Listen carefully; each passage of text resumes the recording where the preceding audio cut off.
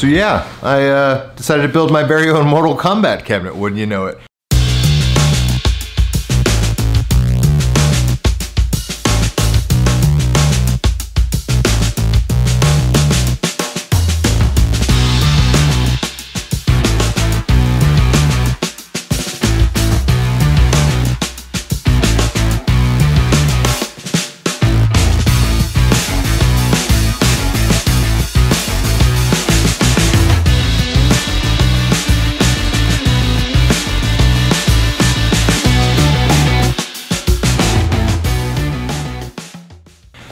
How this really kind of came about was a little while back. I made a WWF WrestleMania the arcade game cabinet.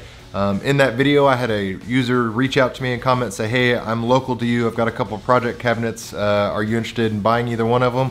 And I said, yeah, absolutely. I'm a sucker for projects. I don't necessarily have any more room left, but I couldn't say no because, you know, I like to tinker and rebuild and revitalize and, you know, bring these things back to their former glory. So I bought two from him. This was one of them. He was kind enough to deliver it to me. It started off as a just basically bare bones, I think it had Turkey Hunter USA inside of it. So that was the game that was loaded in. It was at a Midway Universal cabinet. If you're not familiar with Universal cabinet, it is literally as the name suggests. It was Midway's Universal blank slate. They'd send out to game owners, operators, things like that, and that way they could put whatever game they want inside the actual Midway cabinet body. Has awesome artwork on the side, and I absolutely hated to get rid of it. But the artwork on the side of it reminds me of any kind of like 80s and 90s food court in the mall. Just has that kind of glamour shots, laser artwork on the side. I really wish I could have kept it, but I wanted to make this Mortal Kombat cabinet.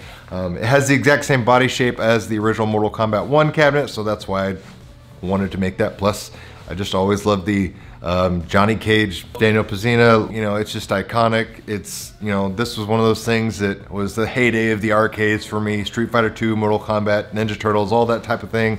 Early 90s, that was my prime time in the arcades. Went ahead and got some brand new side artwork, so I had to get rid of the Midway Universal arcade, sand it down, smooth it out and all that stuff. Put on the brand new vinyl artwork on the side. It's a matte finish and I think it looks great, feels great.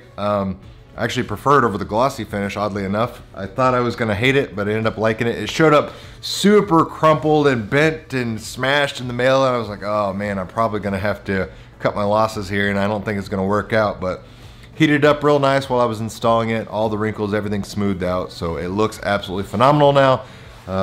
Got new side artwork around the control panel, new front graphic, obviously, because there was nothing on there. Everything was plain Jane black. T-molding, brand new red T-molding, of course, to go with the Mortal Kombat theme. That's the way it looked. Got rid of that old trashy black T-molding that was on there.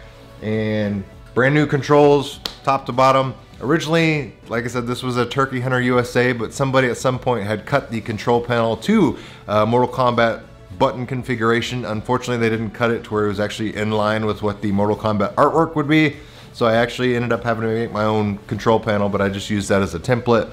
Got a control panel overlay from XL Arcades. They do a good job. Very good product source for Midway cabinet body parts, panels, pieces, you name it. They are kind of a specialty shop for Midway type stuff. Light up marquee, 27-inch LED, 1 millisecond gaming monitor in there. Couldn't save the CRT. It was pretty dirty, pretty toasty. Tinker with it for a little while, but it was beyond repair, so it got donated to somebody else in case they wanted to try to fight with it, but more hassle than it was worth. So I put in the gaming monitor that I always use on most of my cabinet builds. Like I said, 1 millisecond LED response time. You turn on your scanline filter, it looks great. Amazing viewing angles, no issues with lag or input delay or anything like that because it's got that 1 millisecond response time. Got my speakers hooked up to audio amplifier that is hidden inside the coin door there, so I can easily turn the volume up and down and get this baby rocking. So fortunately for me, a lot of the hard to find pieces for a lot of these Midway cabinets were already still there. So the control panel bracket that goes along the backside and covers the gap in between the monitor and the control, that was there. The retaining bracket that holds the glass in place, that was there. So that's great because those are things that are extremely hard to find nowadays. Did have to make my own monitor bezel for this. Obviously the original CRT shroud wouldn't fit and wouldn't look aesthetically pleasing with the LED display in there. significantly wider. So I went ahead, went to Hobby Lobby, got some black poster board, cut it to size, measured the bejesus out of it because, you know, I wanted this to look exactly as flush as possible. Got the original monitor sticker decal that is on the shroud there for Mortal Kombat 1. Which tells you how to play the game, but all that honestly tells you how to do is put quarters in and play the game. I mean, it's like the worst instruction ever, but to tie it all together, I thought it was absolutely necessary. Would it be great if it was still running the original hardware? Absolutely, but I can build this for cheaper than I can buy just the JAMMA board itself for Mortal Kombat 1, 2, or 3 these days. So to me, it's just more practical to put these things, these projects together the way I'm doing. Control-wise, I went with the same controls that I use in every single build. These are the IL Euro joysticks, HAP competition convex buttons with D44X cherry micro switches. It's got a 6-button layout. Obviously Mortal Kombat was original 5-button dice looking layout. I configured it for the 6-button layout just because it's, you know, more versatile for more games. I've got an Android system running in here that'll play anything I possibly want as far as retro video games and arcade games, things like that. But I did have the artwork customized by XL Arcade as well to go ahead and make it look unique to the 6-button configuration. That way it looks stock OEM, all the font, the text, and everything. I went ahead and manually configured all my games on here, so Mortal Kombat plays with those 2 middle buttons. It's 2 block buttons. For Ultimate Mortal Kombat, the top button is blocked, the bottom button is going to be my run button, so it works out great. I didn't have to have that extra one, you know, hanging down there for the run button. For whatever reason, I've always just kind of hated that random button down there at the bottom. But got all my Mortal Kombat games on here. Like I said, all my retro video games, arcade games, NES, Sega, Super Nintendo, Naomi, Dreamcast, you name it. Plays them all great, plays them exceptionally well. First go around with the control panel artwork, things didn't work out. Company sent me the wrong one, so I actually ended up just chopping pieces of it up and putting it as a decorative type of thing on the back side of the cabinet. Cabinet itself, the body and everything was pretty good. Didn't have to really repair a whole lot of stuff, just really needed to give it a good deep cleaning because it was absolutely filthy inside. All the cobwebs, the bugs, the grime, the grit, all that kind of stuff hidden inside the cabinet. Lots of extensive cleaning put aside. It shined up really nice. Like I said, I had the Turkey Hunter USA stuff kind of gutted.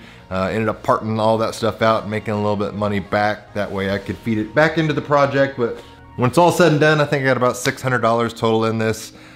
So yeah, worked out great. I'm very excited to have an awesome looking Mortal Kombat cabinet. Now I got to make the hard decision. Do I keep it? Do I sell it for, you know, making room for something else, a new project?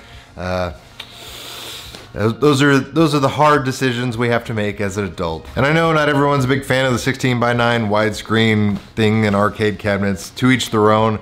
You can easily toggle this into 4:3 aspect ratio and play with bezels. I just personally don't like the bezels, and I don't really mind the stretch on certain games. Now others, it completely drives me crazy, and I just configure it to a different aspect ratio. Plain and simple. Easy to do that in the menu settings. Like I said, scan line filter, you turn it on, and it looks absolutely gorgeous. But, you know, I get it. Not for everybody. Different strokes, different folks. Everything I sourced and used on this cabinet, I'll go ahead and put product links down in the video description box below. That way you know which vendors I got what from. But overall, that's it. That's in a nutshell. Happy with the build. Turned out phenomenal in my opinion. I just, you know, needed a Mortal Kombat cabinet in my life apparently. Anyways, that does it for this video. Guys, if you enjoyed the content, make sure you hit that like button. Share this video with your friends if you found the information helpful. And as always, thanks for watching, guys. It really means a lot.